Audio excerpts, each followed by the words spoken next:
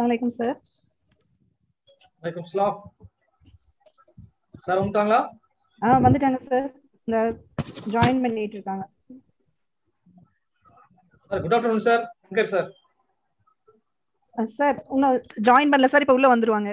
Sir வந்துட்டாங்க. Unmute பண்ணுங்க. Okay sir. Sir வந்துட்டாங்க, அன்மியூட் பண்ணுங்க. Okay sir.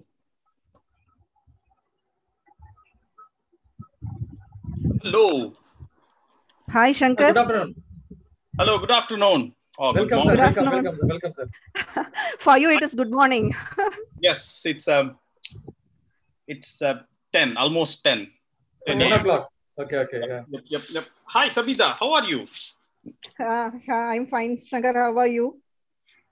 How was your holidays? Yeah, it was good actually. So we are meeting A long probably time after ago. 2 decades, huh? Yeah, after 2 decades, yeah. So yeah, it's a very long time, huh? Time is flying. Yeah. We have grown older. I guess I have not yet. Not yet. I'm still, very young. Sure. My MSc, my roommate, probably you know him, Rajavel. He told me once, as long as you wear jeans and trainers, you are absolutely young. So I'm still maintaining that definition of being young. Sure. So, but in knowledge you have grown much. So I am referring to that. Oh, probably, yeah, maybe. I'm not so sure. So when did you move to Tirunelveli? When did you move to Tirunelveli? I thought you were in Periyakulam or somewhere. I don't remember. Yeah, I worked there. Before 3 years I got here. Right, okay. And I joined, because I joined Sadakathullah college, I got a vacancy there and I joined the college. So we shifted here before 3 years. Oh, right. Okay, fantastic. That's fantastic. You are much closer to my parents than myself, Oh. My parents. So I think they are probably in Shanti Nagar. KTC Nagar. Oh, KTC Nagar.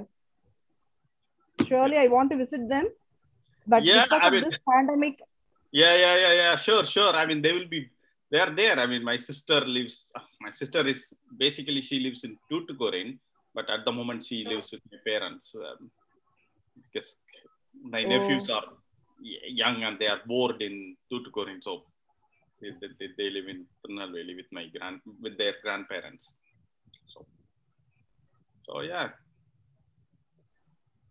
good. I'm very happy. I'm absolutely pleased to see you and contact you. Who else? Sure, the pleasure is mine. Someone wants to talk. Probably we may give time at the end of the webinar, so not now. Why not? Good. So who else gave this seminar?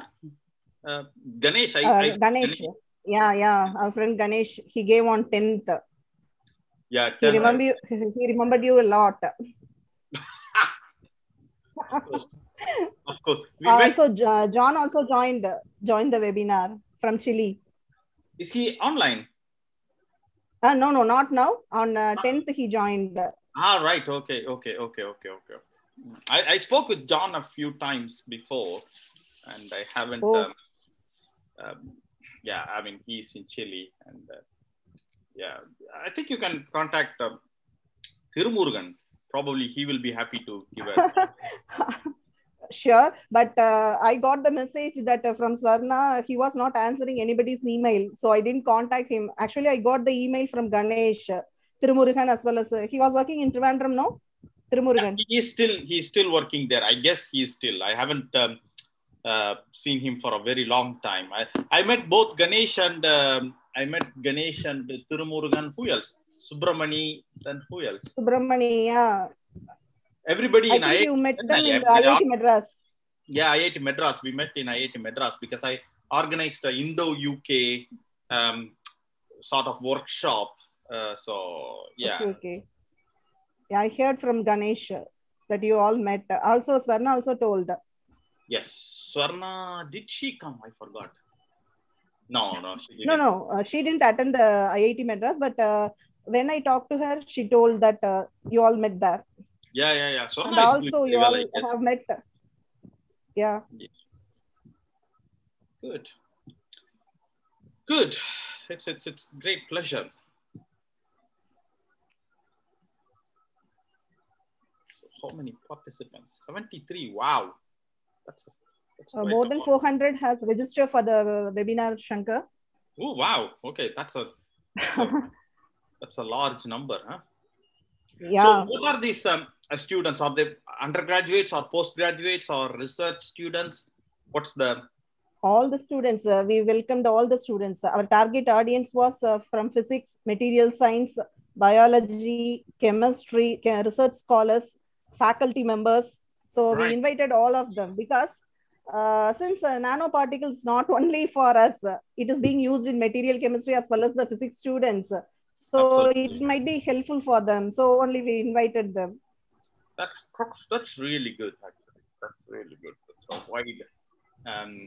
So do you have a research department in Sadakathullah? Yeah, certainly. 9 research departments. Right, okay. They are having 9 research departments, and chemistry is one of the research department. That's fantastic. And many research scholars are doing under in our department, are pursuing research. Fantastic. It's absolutely fantastic.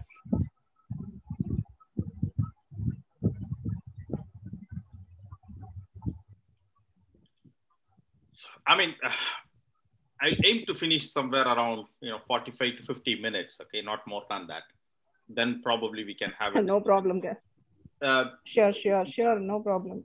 If you want, I can reduce the number of slides or just skip some slides. Just let me know when. No problem, Shankar. You can take your own time because everybody is eagerly waiting for your seminar. So no problem. You can take your own time. So we have given. I don't want to bore them.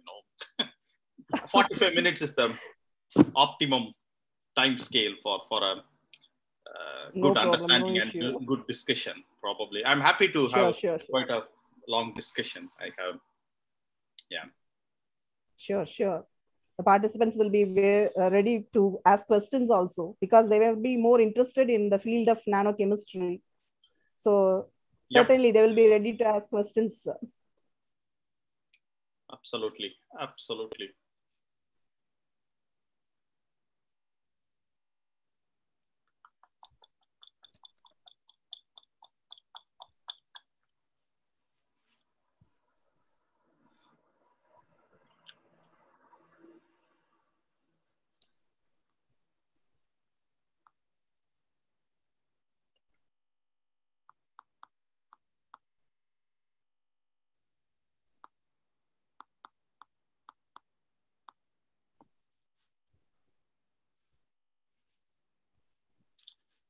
So how is the weather like in Tirunelveli?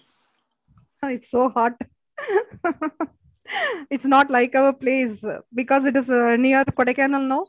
So it will be so cool. But here, the climate is very much hot. You are from Periyakulam, right? Yeah. No. Badlagundu, actually Badlagundu. Right. On the way to Kodaikanal. So our place will be so cool. But here the weather is very hot. So when I arrived here, I suffered a lot to manage this weather. Yeah, it's Tirunelveli. But let me tell you, once you leave such a warm weather, let's say in Europe, for example, they really miss sun and warm weather. You ask anybody. Since you are in UK, you are saying that, yeah? No, I mean, because we don't appreciate sun so much because we have it every year. Here, because of lack of sun, we have lots of vitamin deficiency, like vitamin D deficiency. For example, all Asians here in the UK, for that matter, whole of Europe, we have to take vitamin D supplement because we don't produce enough vitamin D because we don't have enough sunlight. So yeah, sure. We don't appreciate. Excuse me, Shankar. Excuse me. Can start. Kaja sir, Assalamu alaikum. Walaikum salam. Walaikum salam. Walaikum salam. Hello. Principal sir. Oh, your principal is Sir, here. Sankar sir, good afternoon, sir. Good afternoon. Good afternoon, sir. Very kind of you, sir. Thank you. Good afternoon. Hello. Principal sir, shall we start? Yes, we can. Please. Okay, thank you, sir. Thank you. Sir, ASM sir? Yes, sir. Yes, madam. We can start, madam. Okay, sir. Thank you, sir. So I thank Allah for giving me this moment. Alhamdulillah. Everything in the heavens and earth glorifies God, says the Holy Quran. Assalamu alaikum and pleasant good afternoon to all. I am Dr. M.A. Sabita, Assistant Professor and PG Head, Sadakathullah College. I am glad to welcome one and all for the international webinar on synthesis and catalytic applications of supported metal nanoparticles, organized by PG and Research Department of Chemistry, Sadakathullah College, Tirunelveli. On behalf of our management, principal, vice principal, PG and Research Department of Chemistry, I welcome one and all. Let us begin the program by reciting few Quranic verses. I call upon Dr. Imran Khan, Assistant Professor, to recite few versions from Holy Quran. Sir, please.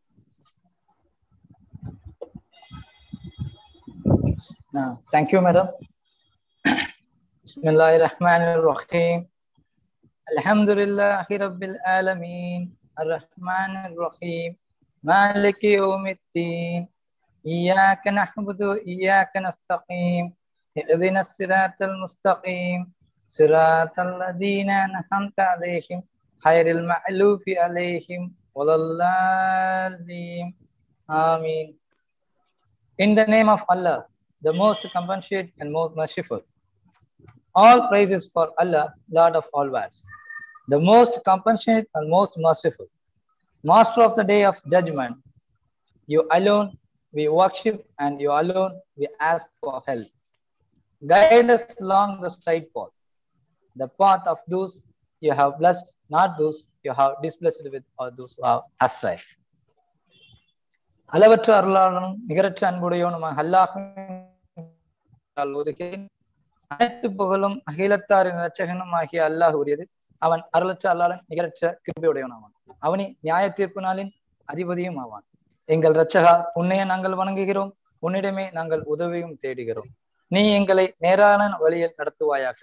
எவர்களின் மீது நீ அருள் புரிந்தாயோ அத்தகையோரின் வழியில் நடத்துவாயாக. அவ்வழி உன் கோபத்திற்கு உள்ளானவர்களுடையதும் அல்ல, வழி தவறியவர்களுடையதும் அல்ல. சதகல்லாஹுல் அலீம். Thank you. Thank you, sir. I request Dr. A. Syed Mohammed, sir, Research and UG Head, IQAC Coordinator, to welcome the gathering. Please, sir. Thank you, madam. Assalamu alaikum and good afternoon to all. I deem it a great privilege to welcome today's resource person, our college principal, Dr. Mohammed Sadiq, sir, Vice Principal, Dr. Syed Mohammed Taja, galaxy of intellectuals, faculty members, HODs, my dear colleagues, those who are here for this national webinar on synthesis and catalytic application of supported metal nanoparticles organized by PG and Research Department of Chemistry. First of all, I would like to embark my speech by thanking the Almighty, the most beneficent and the most merciful. Without him, nothing is possible. I wish to extend my warm welcome to our beloved correspondent, Al-Hajj Fadur Rabani, the visionary of Sadakathullah College, who is all the time a moral support to us to continue our journey in the right path for the betterment of the society. I would like to take this opportunity to express my deep sense of appreciation to our executive committee members to this occasion. I would like to wholeheartedly welcome our beloved principal, Dr. Mohammed Sadiq, sir, is here to inspire us with his presidential address. My heartfelt welcome to Dr. SMA Syed Umar Kaja, sir, Vice Principal, the Control of Examination, the Deans, the Barsar, and the Deputy COE, the HOD of PG Department of Chemistry and Organizing Secretary, Dr. M.A. Sabita, and our department faculty members. I would like to thank each one of you for joining this national webinar. I feel proud to say that 2 webinars have been organized by our department so far and has chronicled huge success. The theme of this webinar is based on recent trends, challenges, and opportunities for multidisciplinary research approach. One among them is nanoparticles. It will focus on catalytic application of supported metal nanoparticles. Even though this webinar is a marker of the success of our institution, it also allows us to meet one of the brilliant minds of the country, which became the chief guest for this occasion, that is none other than Dr. M. Shankar, who is working as a lecturer in physical chemistry, Cardiff University, United Kingdom. On behalf of Department of Chemistry, I welcome you, sir.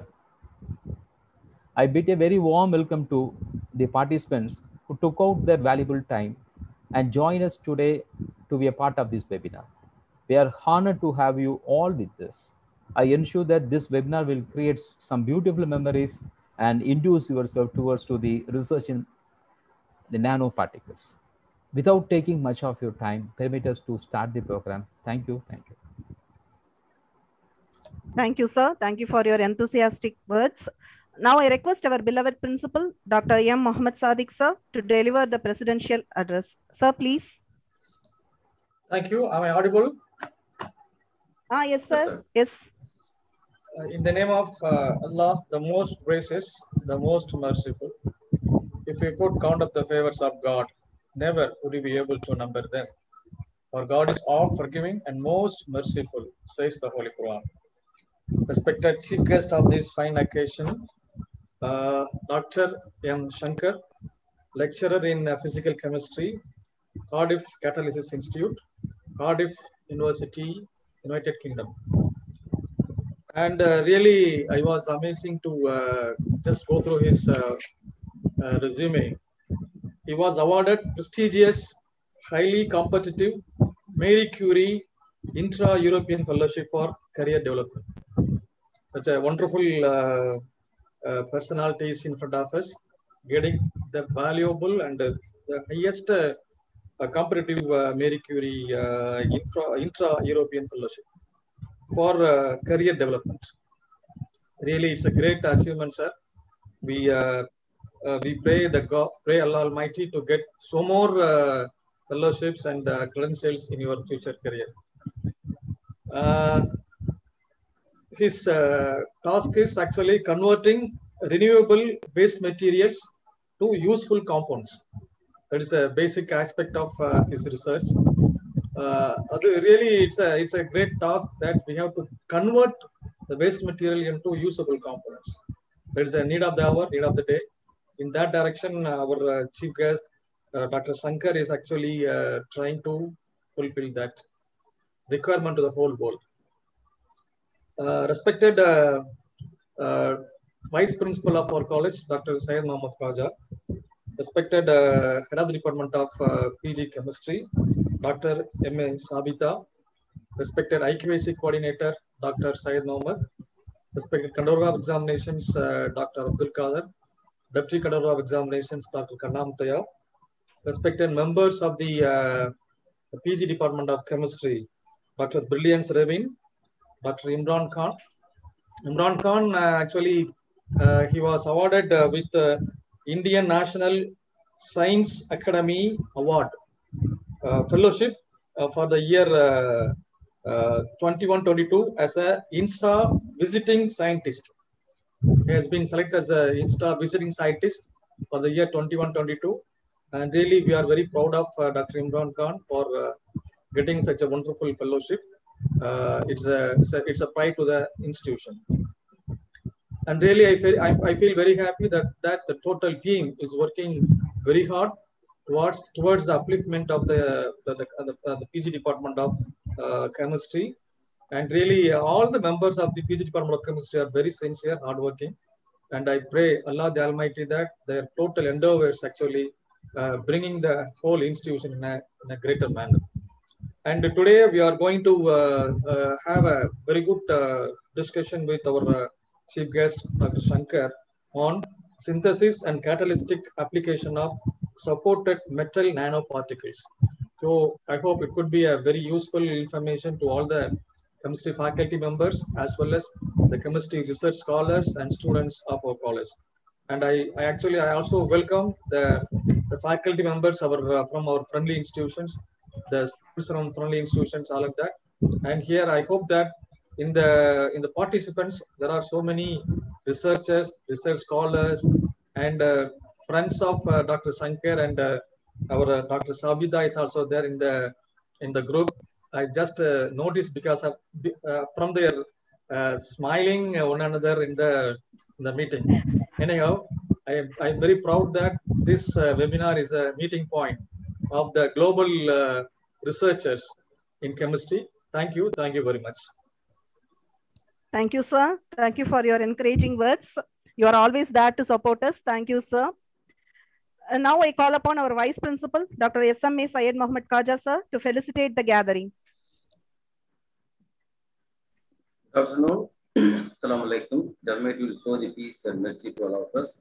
I begin in the name of Almighty, the most gracious and the most benevolent. Respected Principal, Dr. Muhammad Shadi, respected resource persons, the legend, Dr. M. Shankar, the lecturer in physical chemistry, School of Chemistry, Catalytic Institute, Catalytic University, United Kingdom. Respected head, the PG Research Department of Chemistry, Dr.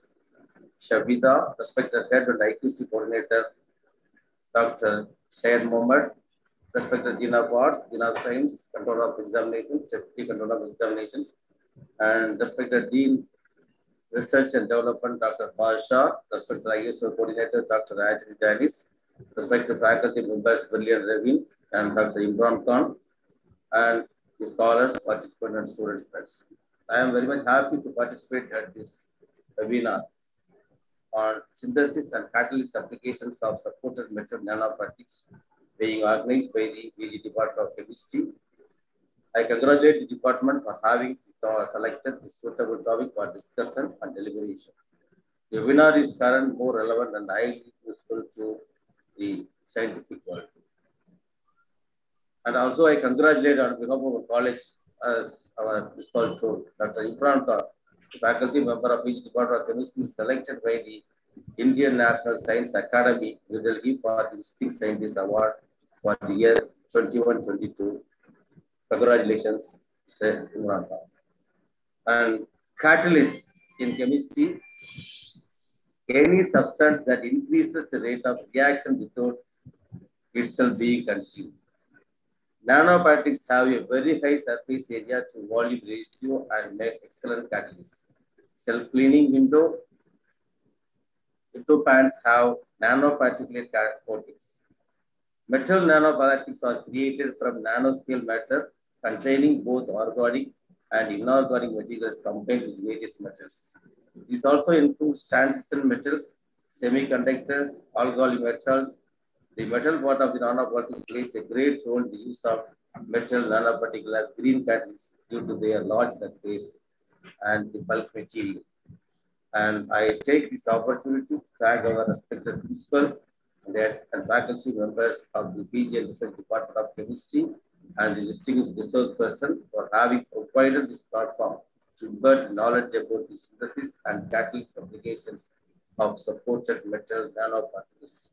I appreciate the faculty, the organizer of the PG and Research Department of Chemistry, who associate themselves with dedication and supporting to organize this wonderful webinar. I wish the webinar a great success. Thank you. Thank you. Thank you, sir. Thank you for your cheerful words. I can see Dr. Swarnalatha there from MS University. Hi, Swarna. She is also a friend of ours. We are all in the same batch. Okay. Now we move on to the next session. It's time to introduce our chief guest. Once again, a warm good afternoon to all. Honorable Secretary T.S. Fatur Rabbani, sir, respected committee members, respected principal, respected vice principal, respected research and UG head, IQAC coordinator, respected chief guest, and my dear friends. A warm good afternoon to all. It's my privilege to introduce our chief guest, Dr. M. Shankar, lecturer in physical chemistry from Cardiff Catalysis Institute, United Kingdom. I'm happy to say that he belongs to Tirunelveli and is a good friend of mine. And he obtained his bachelor's degree from St. Xavier's College, Tirunelveli, and master degree from the American College, Madurai, Tamil Nadu. He got his doctoral degree in heterogeneous catalysis from National Chemical Laboratory, Pune, India. He moved to Cardiff Catalysis Institute as postdoctoral research associate.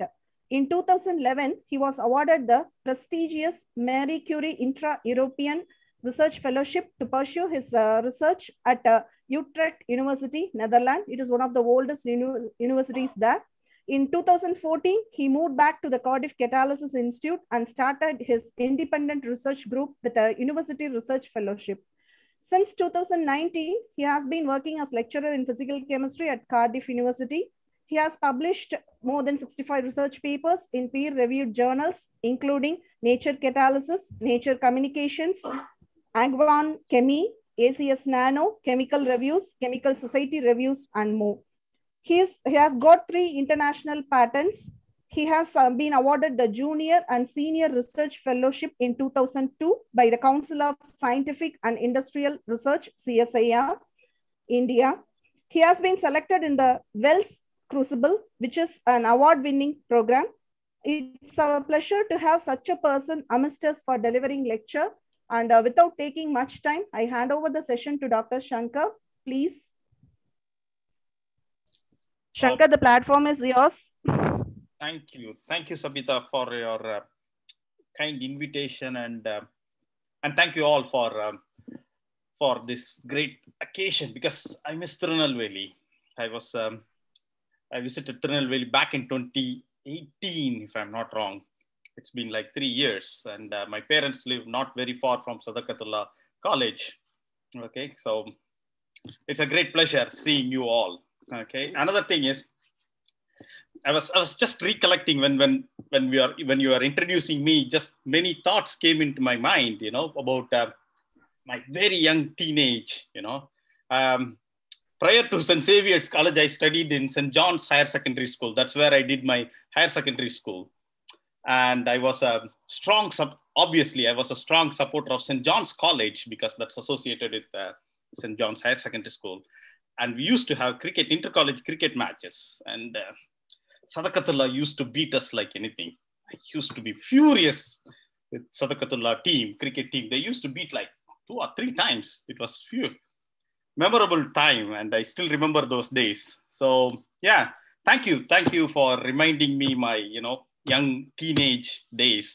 It's a great pleasure. Without taking much time, I will start my lecture. Right, 1 second, please.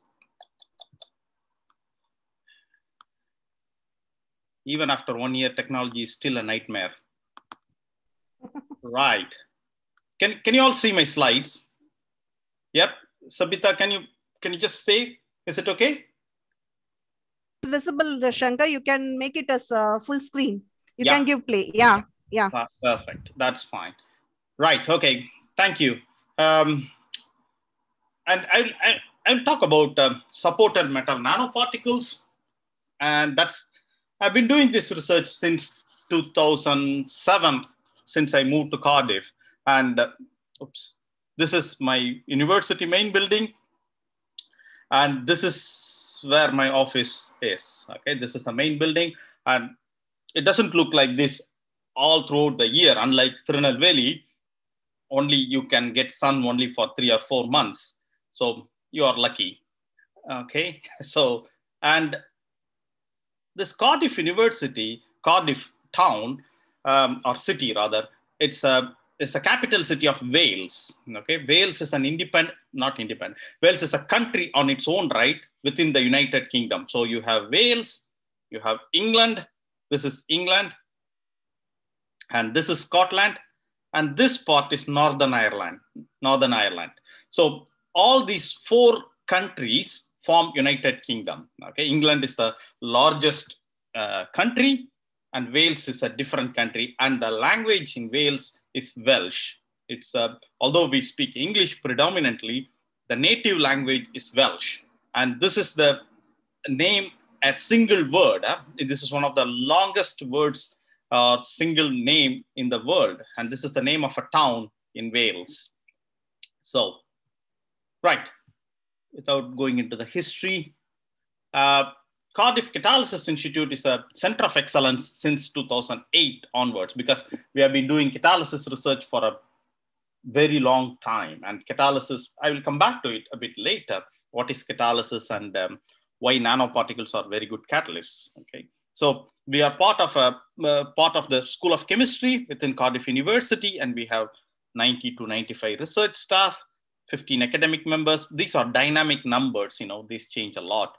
And our area of expertise is mainly heterogeneous catalysis, homogeneous catalysis, biocatalysis, and computational chemistry. These are our strong research areas within Cardiff Catalysis Institute. And within the UK, Cardiff Catalysis Institute is the best research institute for heterogeneous catalysis research. We have almost a lot of infrastructure for synthesizing catalysts, characterizing catalysts, testing catalysts. So we have most of the facilities in the UK. Now, right, what's a catalyst? A catalyst is a substance that increases the rate of the reaction. Okay, so for example, if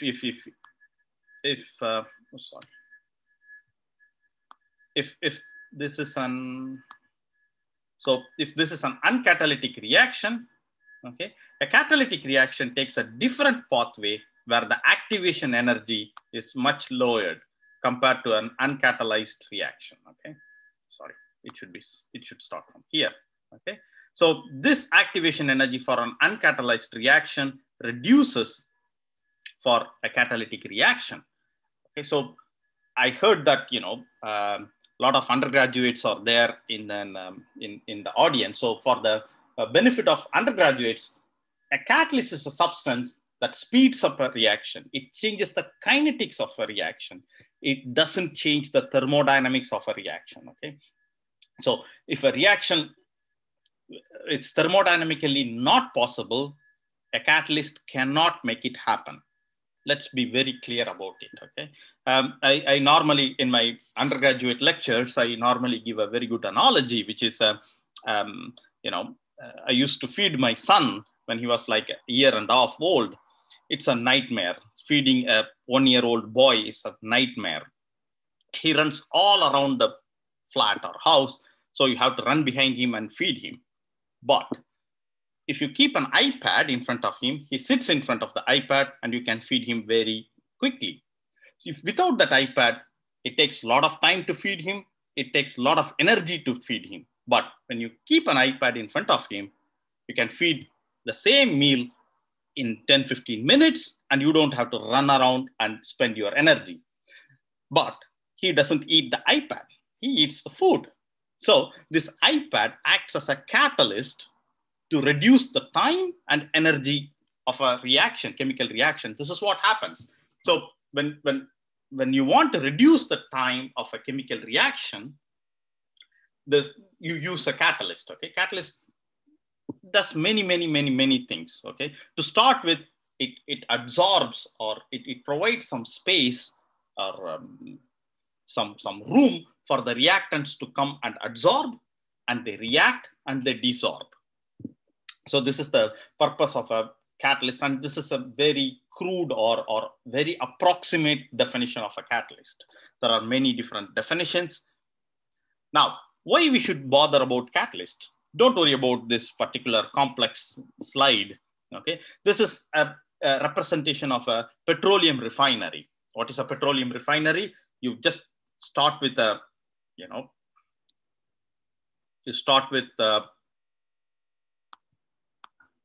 crude oil, and you perform all these reactions, and what you get is chemical, fuel, other chemical compounds for day-to-day activities.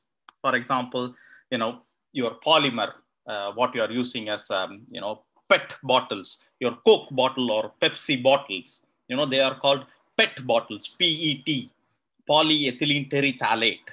Okay, that ethylene comes from a petroleum refinery. Phthalic acid, terephthalic acid, comes from the oxidation of paraxylene. That paraxylene comes from this petroleum refinery. So not only fuel, you get lots of bulk chemicals from this petroleum refinery. And most of these reactions, chemical reactions, are catalytic reactions. So you need a catalyst to perform this reaction. It's an approximation. Each arrow represents one chemical reaction or a chemical process. And 90 to 95% of all these processes involve a catalyst. I don't have the precise number, but probably around 70 to 75% of all your chemicals, whatever you are using in your day-to-day life, right from your components of your mobile phone, components of your car, components of your clothing. So 80 to 80 or somewhere around 75 to 80% involve a catalytic process. Okay, so catalyst is such an important part in our day-to-day life. Probably the older audience in this seminar might remember when we were younger, we used to have a big discussion or debate about acid rain. We used to, read a lot about the potential possibility of acid rain. The rain which we get typically is pure water, but because of heavy pollution, we were thinking we might get acid rain.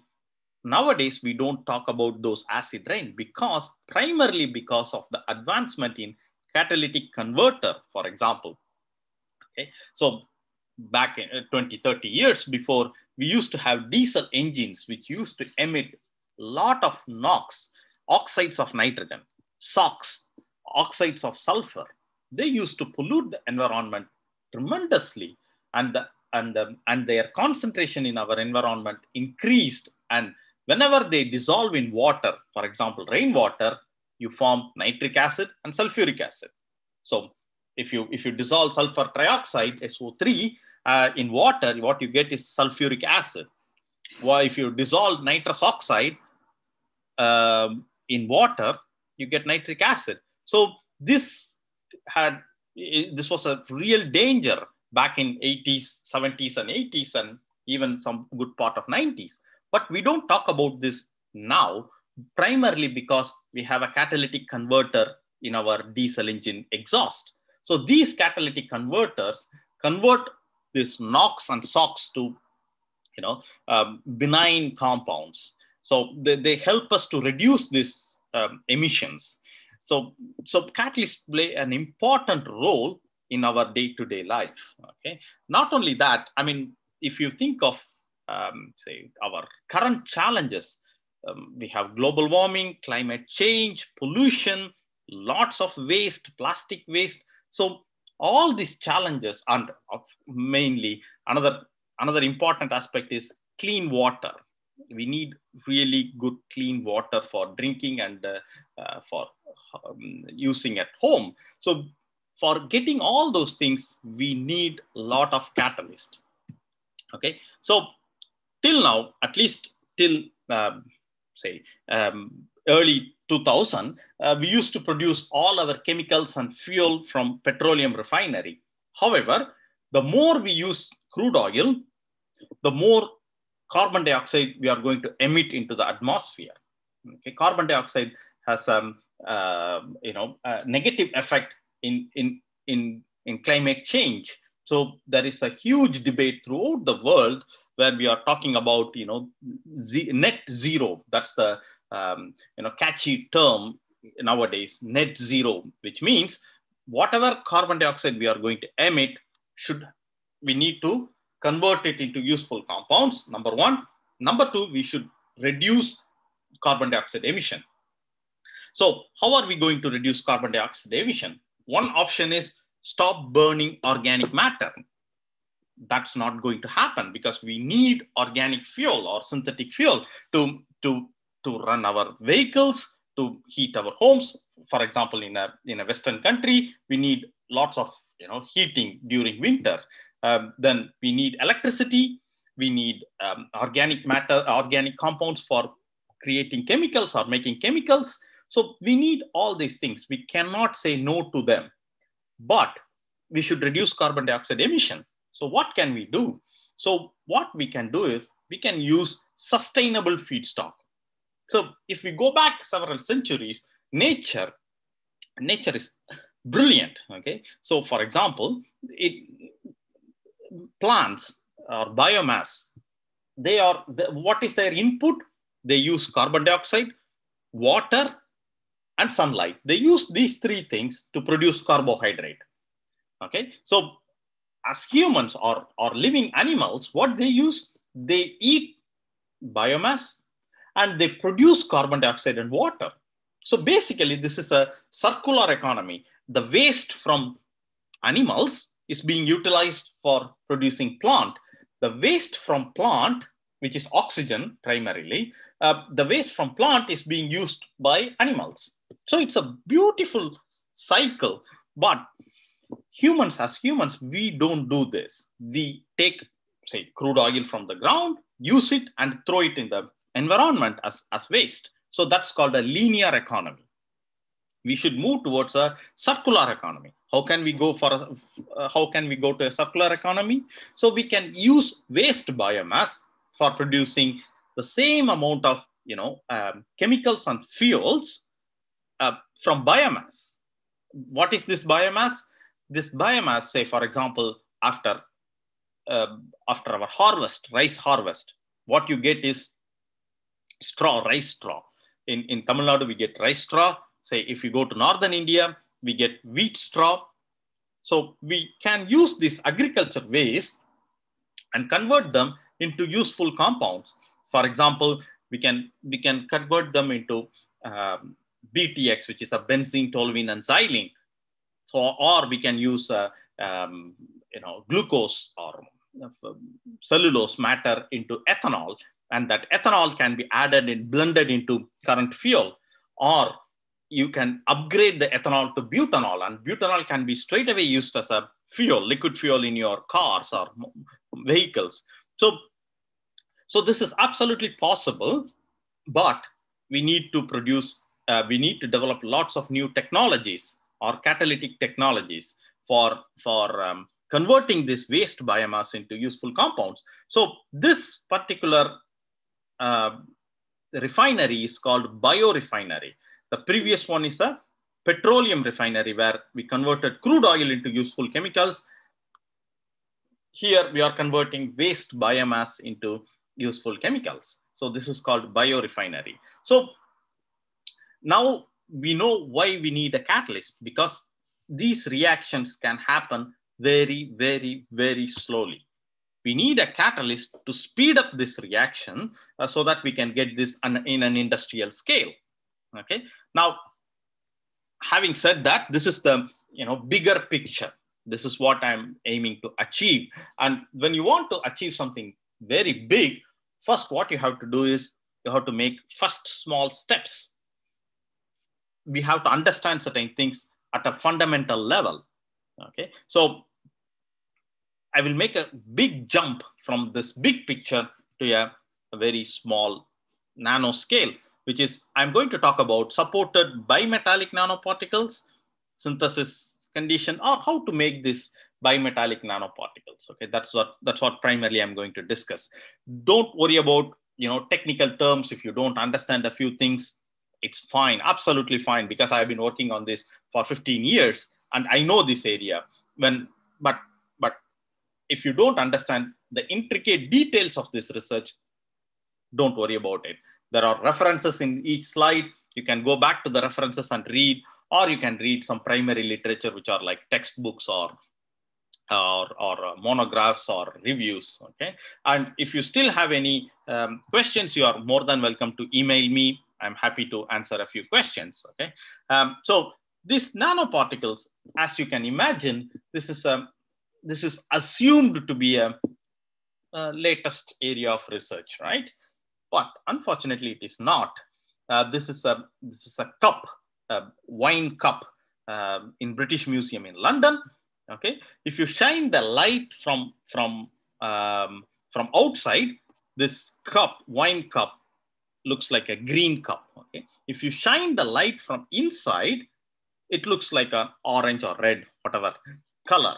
So this is, as you can see, depending on from where you are shining the light, the color of this cup is absolutely different. So this was made in 4th century by Romans. Okay, so this cup is called Lycurgus cup. So this was made in 4th century. And you know what is the reason behind this dichroic behavior? Or the dichroic means 2 different colors depending on from where your light source comes. This dichroic behavior is because of small amount of silver and gold nanoalloy or bimetallic nanoparticles with a composition of 70 to 30, 70% of silver, 30% of gold, around 50 to 100 nanometers. The size of this gold silver nanoparticle is around 50 to 100 nanometers. Let me remind you, when did they make this? They made it in 4th century. So it's a very, very, very old technology. Nanotechnology is not a new technology. The term nanotechnology is very new. But the real technology, how to make nanoparticles, how to utilize these nanoparticles, this is pretty much well known long back. Okay, so a similar example would be this kind of China clay, where the color, this pink or rose color, comes from gold nanoparticles. Okay, this comes from very small gold nanoparticles. So gold nanoparticles should be in the range of 10 to 15 nanometers. So again, these are hundreds and hundreds of years before technology. Okay, so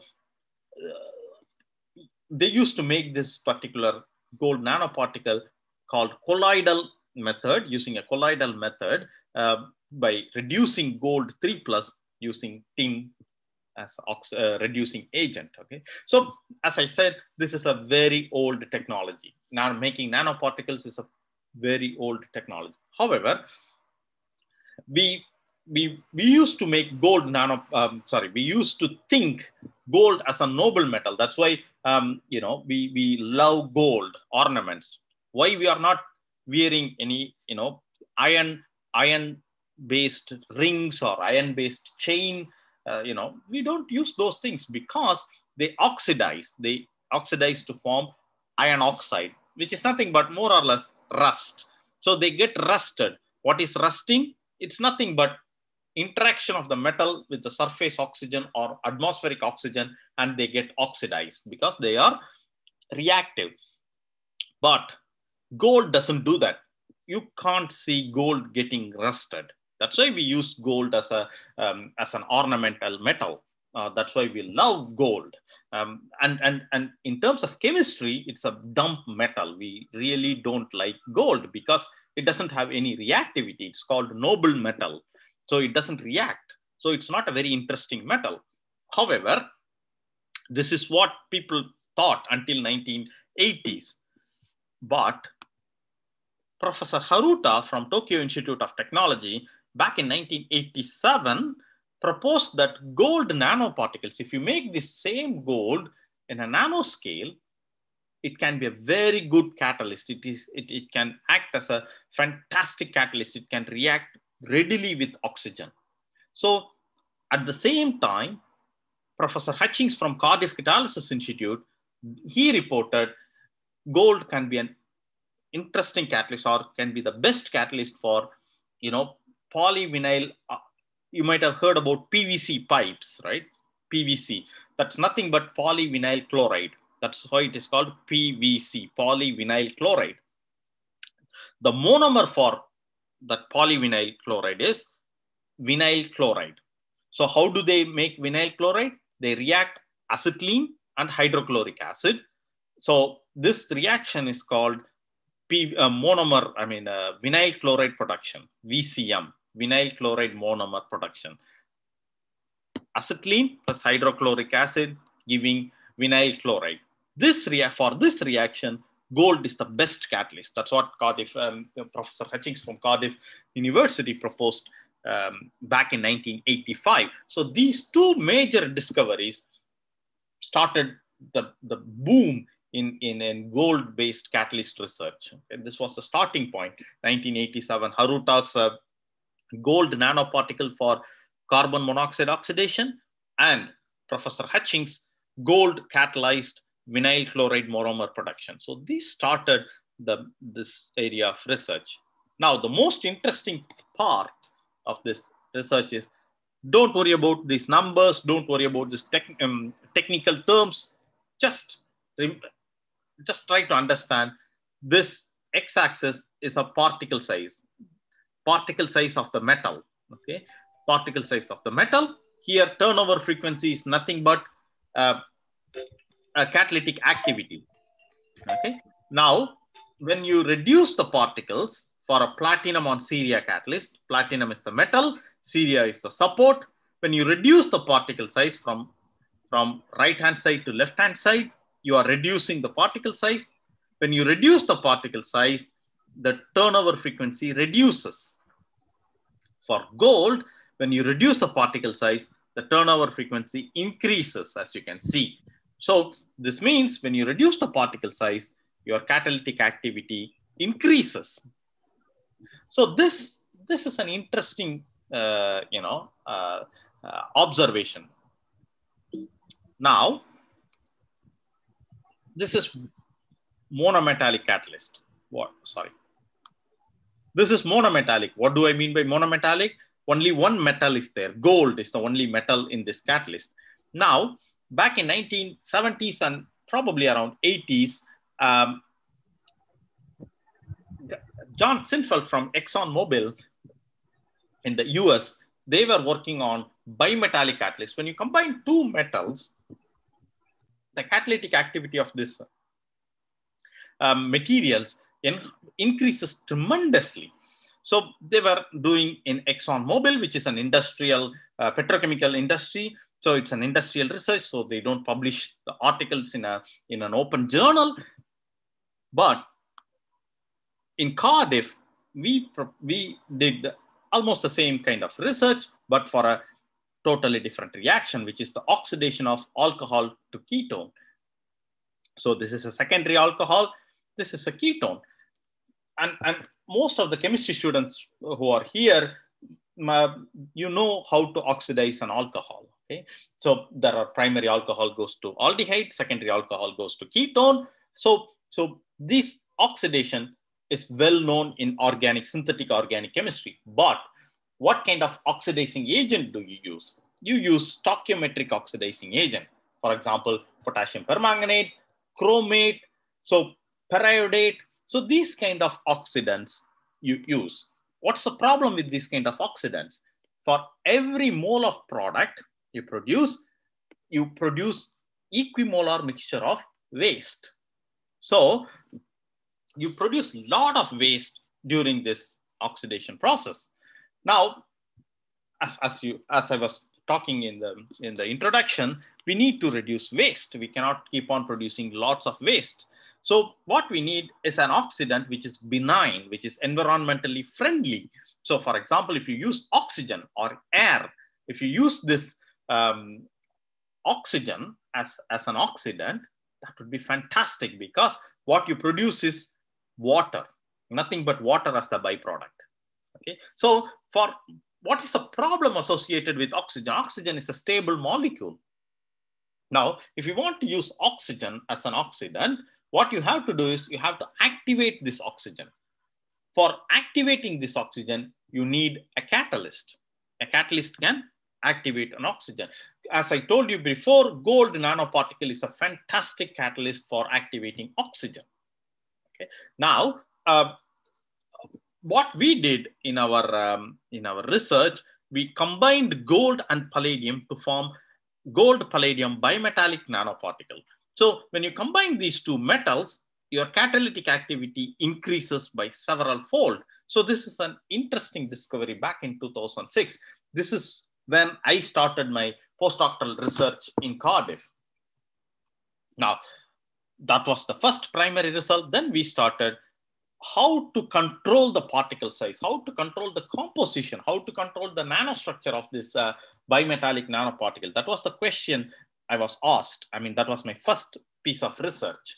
So we developed lots of things. Before I go into the details, what I'm going to show you is an interesting slide, which is we prepared lots of this gold and palladium bimetallic catalyst. You have 1, 2, both metals supported on titania. And we tested this catalyst for a number of reactions, and these are the catalytic activity. As I said, don't worry about the technical details of this plot. What you have to remember is just by changing the way you prepare your catalyst, you can tune the catalytic activity. For example, this is the same gold palladium on titania catalyst. It gives a catalytic activity of 16. The same gold palladium on titania prepared by a slightly different method gives 154 activity.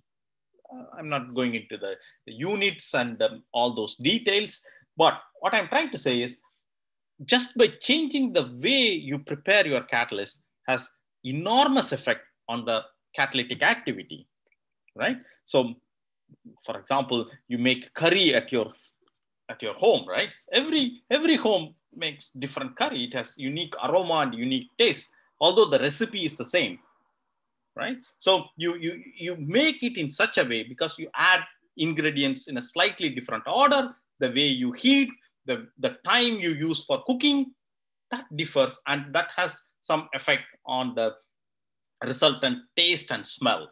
Yeah. Similarly, when you prepare a catalyst, any small change in your catalytic, any change in the preparation condition changes the property of these nanoparticles, and in turn, it changes the catalytic properties. So that's what I want to highlight. What we have done after that was why there is a change in the catalytic activity, why there is a change in the property. Those things we do in our lab. Okay, so this is the first way of preparing the catalyst. You take gold chloride, you take palladium chloride, you add your support, you heat it, cook it, 450 degrees C. You heat this catalyst. What you get is a supported gold palladium catalyst. Now what happens is this is a transmission electron microscope analysis of these particles. So these are small particles. Okay, these are very, very small particles, and these are catalytically very active. As I told you, gold particles should be very small to be catalytically active, whereas these are large particles. I mean, large in terms of it's a subjective term because still the particle size is 60 to 100 nanometers.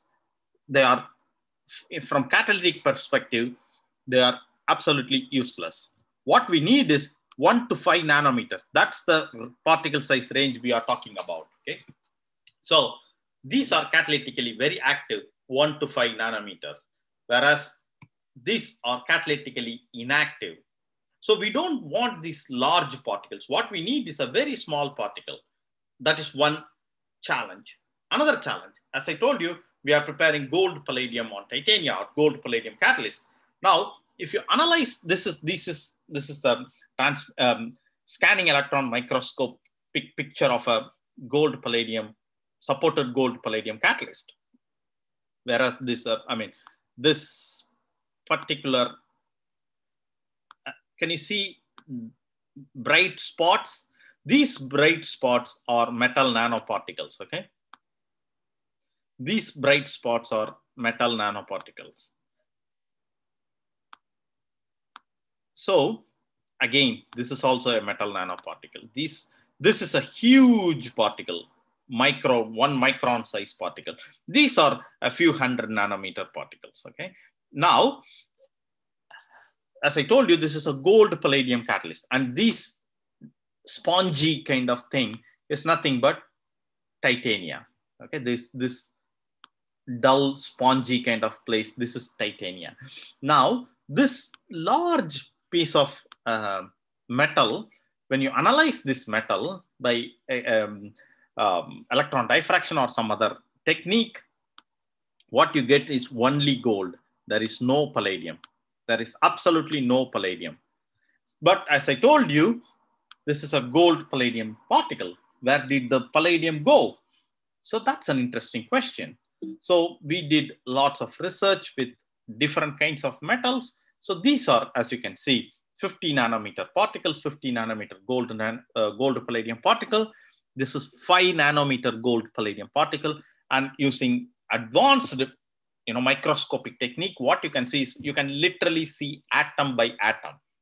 With the current advancement, with the current microscope, what you can see is literally atom by atom of this nanoparticle. So what we found was these small particles are dominated by palladium, and these large particles are dominated by gold. As you can see, this is the particle, and this is the atom by atom analysis of this nanoparticle. As you can see, this blue color or purple, these are palladium particles, okay? And this bright green color, that's gold. So as you can see, a 5 nanometer particle predominantly is palladium rich, whereas a 20 nanometer particle is predominantly gold rich. Now, another aspect is the nanostructure. For example, this blue color inside, that's gold. Oops, sorry. This is gold. And the outside of this, I will try to. So this part, this is this blue part, this is gold. And outside, as you can see, the green shell kind of thing, that's palladium. So this is a core shell structure, gold core and a palladium shell structure. And this part, this red color, is nothing but titanium. So this is a gold palladium supported on titanium catalyst, where the gold takes the core, whereas the palladium takes the shell. So this is a gold core palladium shell, core shell structure. So now there are 3 structural parameters. One is a particle size, next one is composition, and nanostructure. How to control all these parameters during catalyst synthesis? Material scientists have developed a number of methodologies to control the particle size, or how to prepare these nanoparticles. Okay, the one very well-known methodology is a colloidal method, which is you take your metal precursor, which is gold 3+ or palladium 3+, you add polyvinyl alcohol, which is a stabilizer ligand or a polymer. Polyvinyl alcohol, the name itself says that it's a polymer. So it's a polyvinyl alcohol. You add polyvinyl alcohol to this gold and palladium precursor, and you add sodium borohydride, which is a reducing agent. When you reduce gold and palladium 3+ and 2+, what you get is gold palladium nanoparticles. And you can control the particle size because of this polyvinyl alcohol. What it does is, 1 second, it should be possible. Sorry.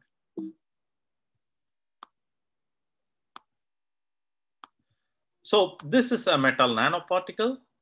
And this metal nanoparticle is surrounded by these polymeric ligands. These polymeric ligands form a protective shell around these nanoparticles. Once it forms a protective shell, it wouldn't agglomerate.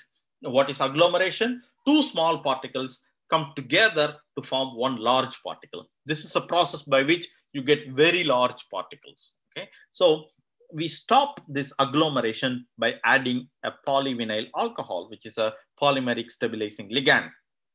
Now, when you analyze the transmission electron microscopy of this nanoparticles, what you get is all the metal nanoparticles are between 1 to 9 nanometers. You can see there is no metal particle above 9 nanometers. So, this is a very good methodology for preparing very small nanoparticles by adding a stabilizer ligand like polyvinyl alcohol. A number of stabilizer ligands can be used for example, polyvinyl pyridine. And so in some places they use citric acid. In some places they use ascorbic acid. Ascorbic acid is nothing but vitamin C. So a number of these kind of ligands can be used to prepare metal nanoparticles. The composition, it's almost reversed. Now, all the small particles are gold rich, all the large particles are palladium rich. Reverse trend of what we discussed before. Now, what I developed after this was by adding excess of hydrochloric acid during the reaction, what happens is you can control the particle size and particle composition. So you prepare the same catalyst in water, you can see large particles. These bright spots are large particles. The top rows are scanning electron microscope, whereas the bottom three are transmission electron microscopic images of these particles. As you can see, this is a 50 nanometer scale. So 1/5. So these are 10 nanometer particles. These bright spots are 10 nanometer particles. As you can see, when you add more hydrochloric acid, what you see is very, very small particles. These are 1 nanometer particles. Okay, I can show you.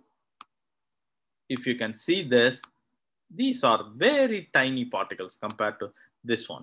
This one is a relatively large particle, I would say 10 or 6 or 5 to 6 nanometers, whereas these are 1 nanometer particles. Okay, by adding hydrochloric acid, this kind of large chunks of material is not here. You can't see the very bright spots here. So this is a method of controlling the particle size by adding hydrochloric acid. This is a 2 nanometer particle, as you can see. Say, for example, this is like 2 or 3 nanometers, 2 or 3 gold palladium nanometer particle, 2 to 3 nanometer particles. And if you can analyze the gold content and palladium content, it is palladium rich. Whereas when you add hydrochloric acid into the system, what you produce is much, much smaller particle. This is a very interesting particle, whereas it is gold rich particle. So you can count hundreds and hundreds of particles to come up with a more statistically relevant numbers. So what you see is by adding hydrochloric acid, you can control the particle size, you can control the composition. Now, just by doing calcination or heating the catalyst under oxidizing atmosphere, what you get is a core shell structure. So this is a core shell structure. This core is gold, whereas the shell is a palladium shell. So this shell is a palladium shell, whereas the core is gold core. Here you can see alternating bright and dull spots. That means this is a random alloy structure. This is not a core shell structure. This is a random alloy structure.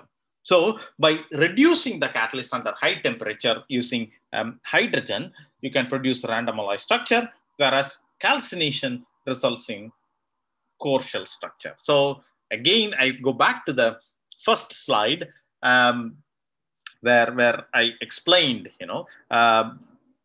different activities. Now what we found was, why such difference in activity. Some are core shell structure, some are random alloy structure, some has compositional variations, some do not have compositional variation. So this kind of very structural differences are there, and how we can control the structure, how we can use the catalytic activity.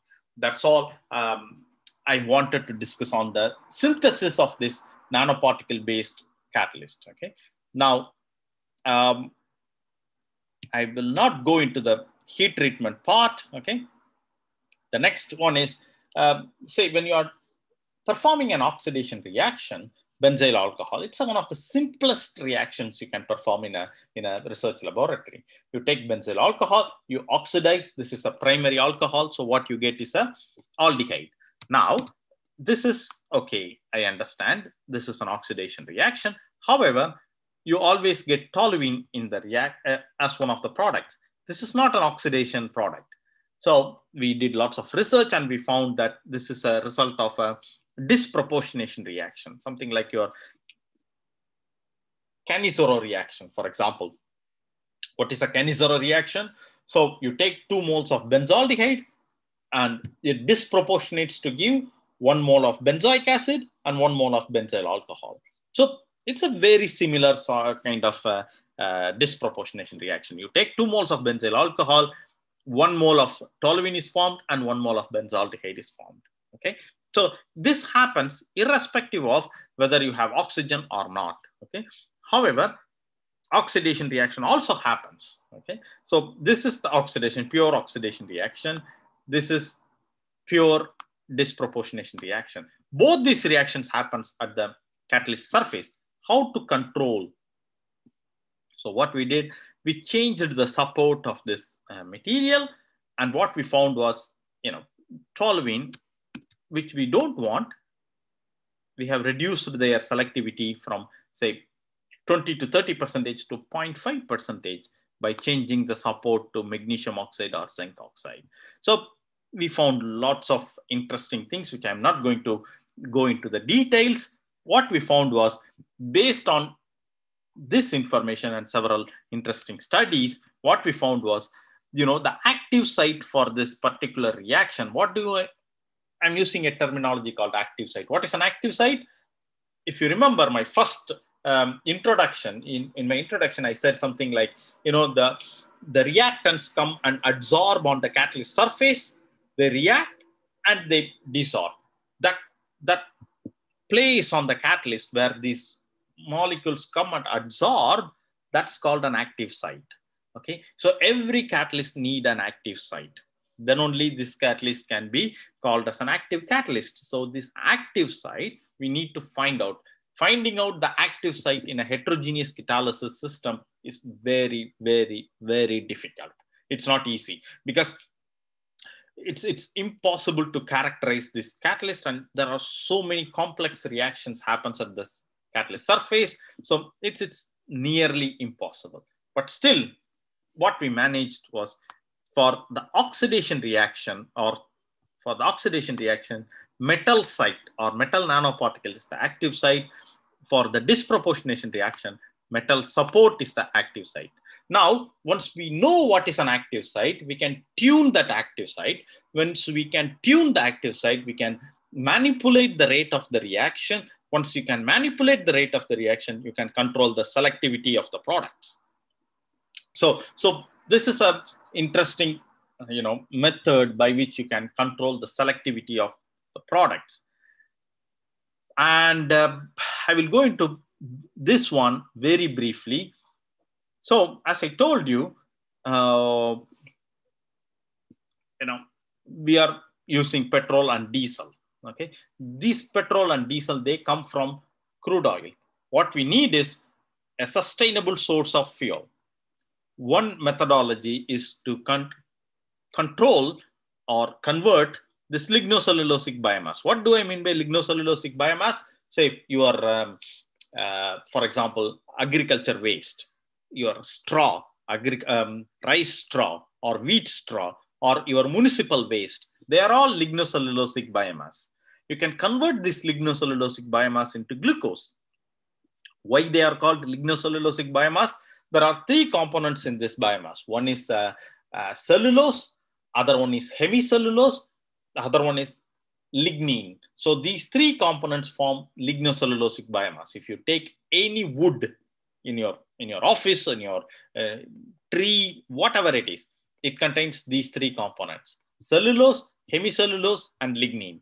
So when you have these 3 components, that's called lignocellulosic biomass. You convert this lignocellulosic biomass into glucose, and glucose to hydroxymethylfurfuraldehyde, and hydroxymethylfurfuraldehyde to libulinic acid, gamma-valorolactone, and this can be used as fuel. Okay, so don't worry about all these chemical names. Don't worry about this arrow. What we need is this transformation: libulinic acid to gamma-valorolactone. This is libulinic acid. This is gamma-valorolactone.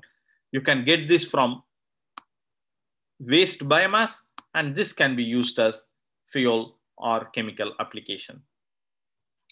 So for this transformation, we need a catalyst. Okay, so we developed a catalyst, a bimetallic gold palladium on titanium catalyst, where when the monometallic gold and palladium catalyst, they were not active. This is catalytic activity. So when you combine them in the bimetallic catalyst, it is superbly active. So just by adding two metals together at a nanoscale, at a nanoparticle, you can get a very active catalyst. Okay, so we can confirm that gold and palladium are in this nanoparticle. This is a 1 nanometer particle. This is a state-of-the-art microscopic image of a nanoparticle. You can see this is an atom. This bright spot is a gold atom. This dull spot is a palladium atom. You can literally see atoms. That's the power of a aberration corrected scanning transmission electron microscope. Okay, so these particles are in the range 1.5 nanometer. The mean particle size of this particle is around 1.5 nanometer. So forget about all these things. So what I'm trying to say is, just by adding gold and palladium at a nanoparticle scale, nanoscale, you can get a very active catalyst that can convert livulinic acid to gamma valerolactone. In a second example, by adding palladium to ruthenium, this is another kind of nanoparticle, bimetallic nanoparticle, you can get a better selectivity for the product of interest. Okay, don't worry about all these things. This is the ruthenium palladium nanoparticle. This is a 2 nanometer, real 2 nanometer particle. And this is, in this particle, you have palladium map. These are palladium atoms. These are palladium atoms, and these are ruthenium atoms. So these are ruthenium atoms, and these are palladium atoms. So you can see atom by atom inside this nanoparticle using X-ray energy dispersive spectroscopy combined with scanning transmission electron microscope. Okay, so I don't want to go into the details. So what I have shown you is, by making these nanoparticles, bimetallic nanoparticles, you can convert some components of your waste biomass into useful compounds like fuel or chemicals. Okay. Another important waste compound is glycerol. You might have heard or read about biodiesel, right? So biodiesel can be produced very easily even in your kitchen. For example, you are using lots of oil, right? Coconut oil or groundnut oil. So you're using lots of cooking oils. So these cooking oils, you can transesterifiy these cooking oils using sodium hydroxide and methanol, and you can produce biodiesel. And the byproduct of this biodiesel is glycerol, glycerine. You might have heard about this term, glycerine. That's nothing but glycerol. Okay, so this glycerol is a byproduct in biodiesel production. And when you want to convert this glycerol into useful compounds, you can these propane diols are very important precursors for making polymers. Okay, for your as I told you, polyethylene terephthalate, you need ethylene glycol for that. Where is ethylene glycol? Yeah, here. So you need ethylene glycol for making PET bottles. Okay, so these glycols or diols are very important precursors for making polymers and other compounds. Now, from glycerol, you can convert, you can make these diols. So again, one of my students, Susanna, she developed bimetallic catalyst for converting this glycerol to useful diols. Okay, then what I want to give an overview is, we can develop lots of nanoparticle based catalysts, and just by developing nanoparticle based catalysts, what the challenge is to understand what causes this nanoparticle to be active and what causes this nanoparticle to be selective, what causes this nanoparticle to be stable under a catalytic condition. So how we can tune this structure of this nanoparticle so that we can get a better catalyst. So this kind of scientific information is absolutely crucial to develop new catalysts. Why do we need new catalysts? We need new catalysts to convert some of the waste we generate every day to useful compounds, or some of the renewable compounds like biomass to fuel or chemicals. Okay, so I will not go into the details, and I would like to thank my students, especially Susanna and Li Fang and Claire for doing some of this work. They finished their PhD, and some of my funding agencies, EPSRC, Marie Curie, and Cardiff University. And so these are some of my collaborators during this research. And thank you all for listening.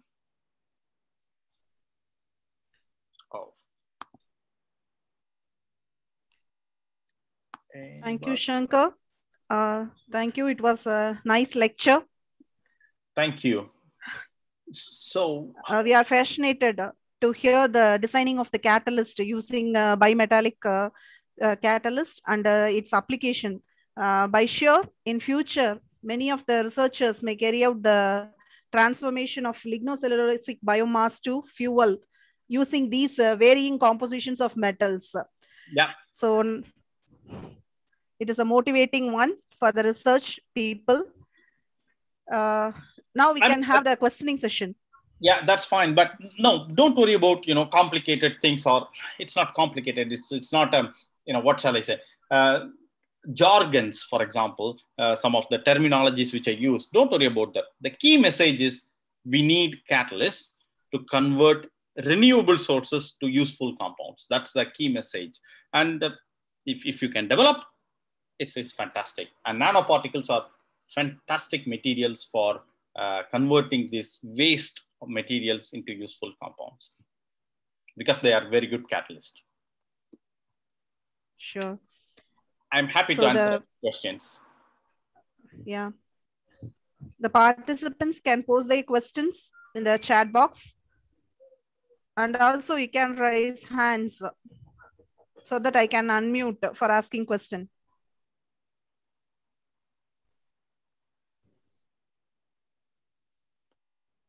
Yeah, a question from Swarna. Yes.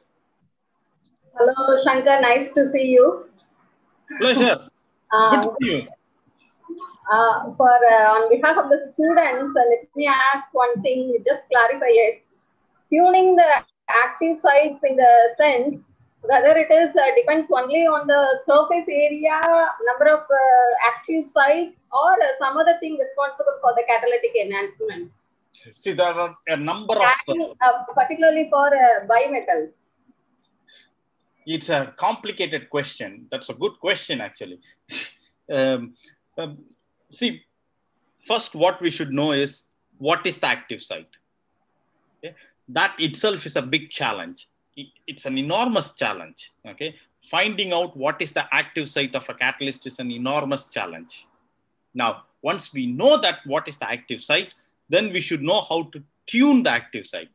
Can we say, for example, this ruthenium catalyst, 1% ruthenium on titanium catalyst. This is an amazing catalyst.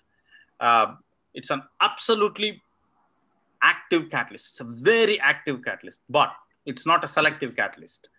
So we found that, some sites of this ruthenium nanoparticles are very active, rather more active, more than what we need. So we added palladium to that particle. So this palladium blocks certain sites of this ruthenium nanoparticle so that the selectivity is controlled.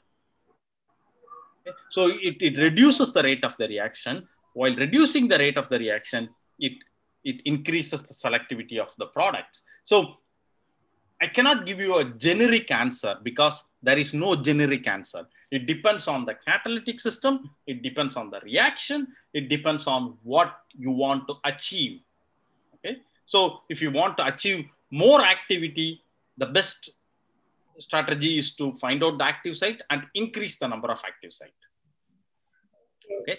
So if you want to increase the selectivity, find the active site of the reaction that is leading towards the byproduct and kill that active site.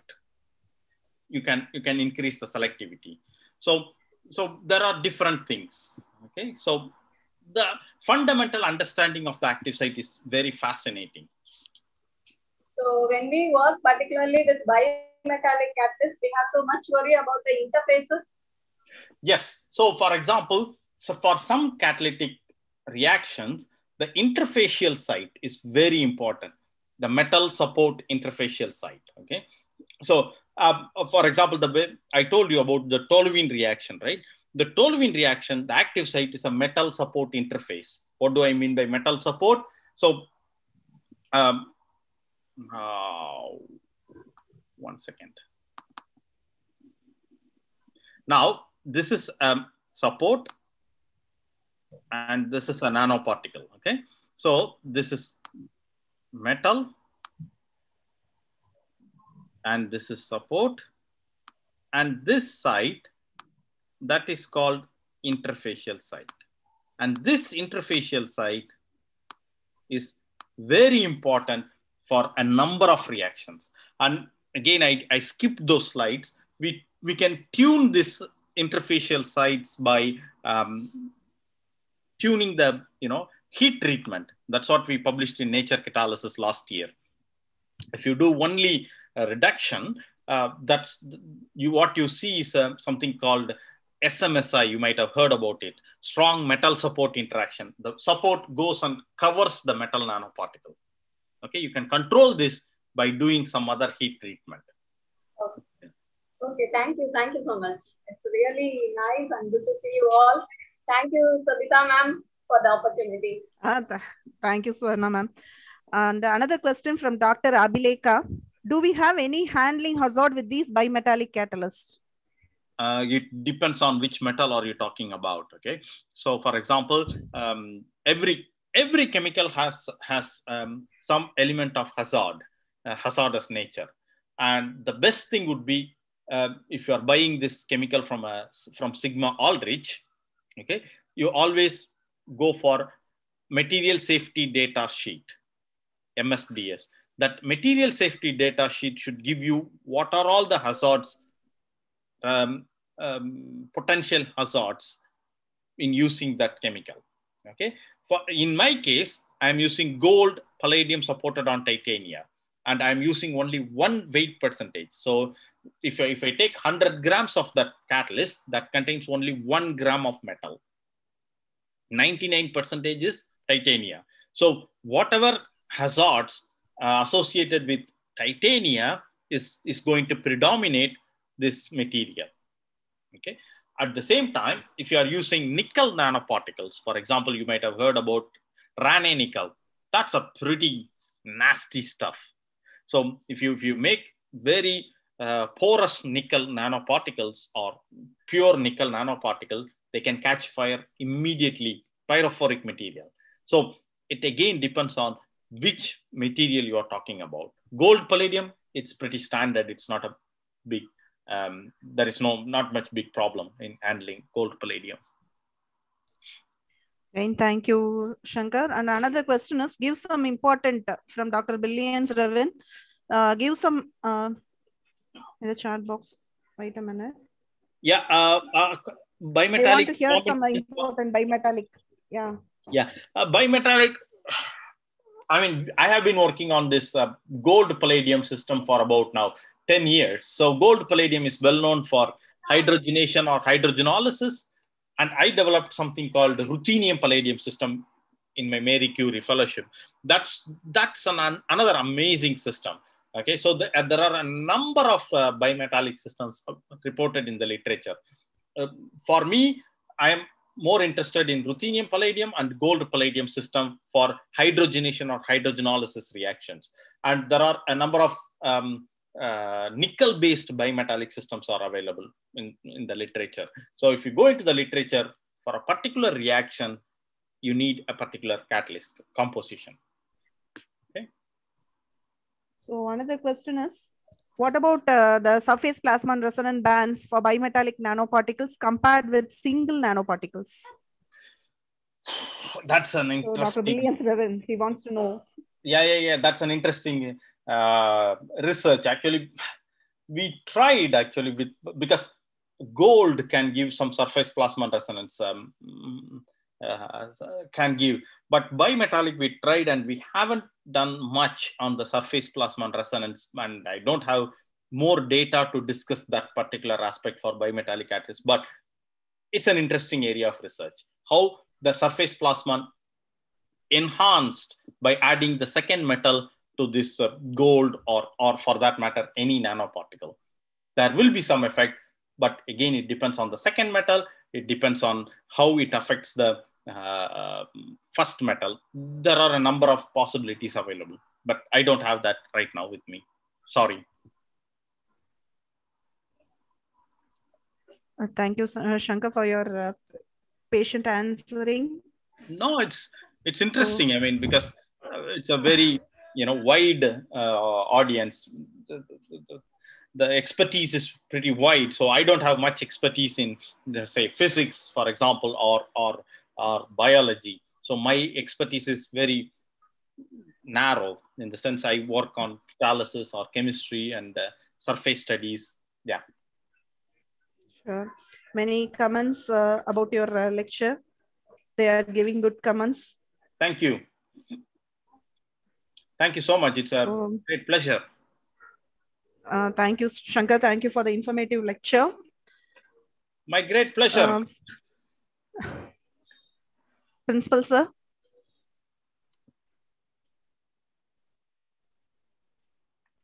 And we can have one last question. Muthu Chudarkodi, Rajaram.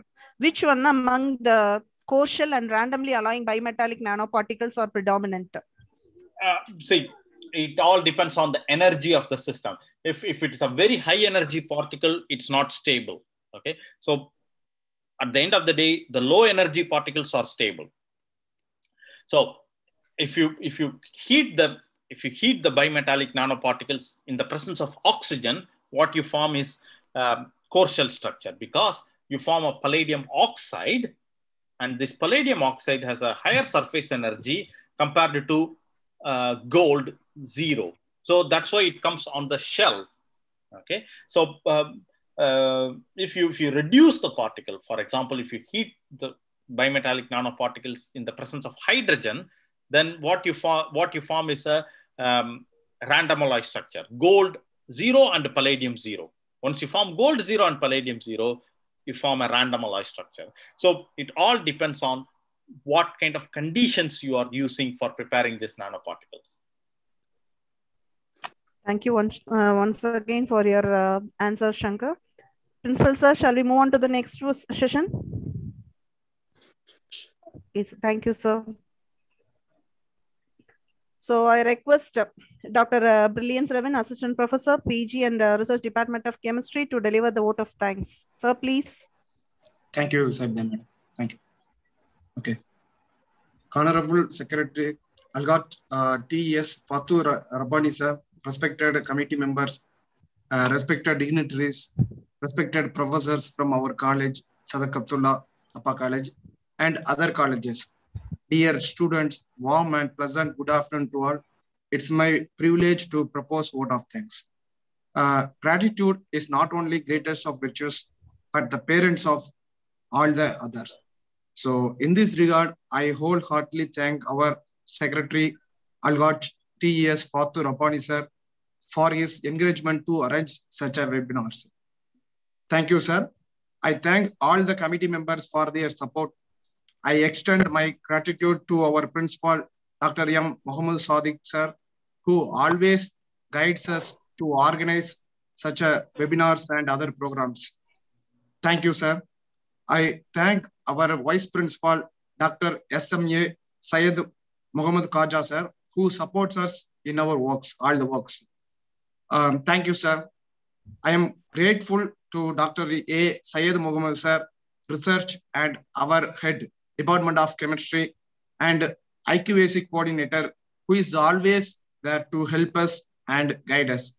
Thank you very much, sir. My sincere thanks to Dr. M. Shankar, who has accepted our invitation in his busy schedule. Thank you, sir. Your lecture will certainly be an inspiration to many students to pursue research and update the knowledge about metal nanoparticles, especially by metal nanoparticles. So thank you so much, sir. I thank my colleagues for their support. I wholeheartedly thank all the participants from our college and from various institutions for their support. It's my duty to thank IQC team, Mrs. Rajeshwari, and technical team, Mrs. Amina, for their excellent job. Thank you, one and all. Dear participants, we have posted our webinar feedback link in the chat box. Participants will be given 10 minutes to post their feedback. The participants, after filling and submitting, will automatically receive each certificate in their email. If any queries, please feel free to contact in Telegram group or email through email ID given in brochure. So thank you. Thank you very much. So thank you, sir. I would like to thank everybody, the principal, vice principal, head of the department, and PGR head. And thank you for inviting me, and it's a great pleasure meeting you all. Probably when I come to Tirunelveli next time, I'll meet you. Hopefully we can meet in person. Thank you very much, sir. Sure, Shankar. Thank you, Shankar, It's sir. our pleasure, Shankar. Thank you. No problem. It's my pleasure. Thank you very much. Thank you very much. Thank you, Principal, sir, for coming in and gracing this occasion. Thank you, ASM, sir. And thank you. I think Kaja, sir, is there. Thank you, Kaja, sir. You're always there to encourage us and support us. Thank you very much for one and all. Thank you, Shankar. Thank you, Swarna. It's nice to see you here, guys. Pleasure. Sir, shall we wind up, sir? Okay. Okay. Thank you, sir. Thanks for coming. Thank you very much. Okie dokie. Thank you, Shankar. Thank you. Thank you so much. Okay. See you, Sabita. Bye. Bye. Bye. Thank you. I will the talk same. to you Bye. later. Participants are requested to post the feedback form. You will be given 10 minutes of time. So the Zoom, it will be on. The link has been posted in the chat box. You can fill up and get your certificate immediately in your mails. So after submitting the feedback, you can check on your mail for the certificates. So the link is given in the chat box. So you will be given time. So please submit the feedback and get the certificates. Thank you for your participation. And thank you for your questions. And thank you for your comments. Thank you, Sabita, madam. Thank you. Thank you, sir. Thank you for coming, sir. With your Thank you for permission, supporting I can us. leave the meeting, madam. Thank you, madam. Thank you, sir. Thank you, sir. Thank you.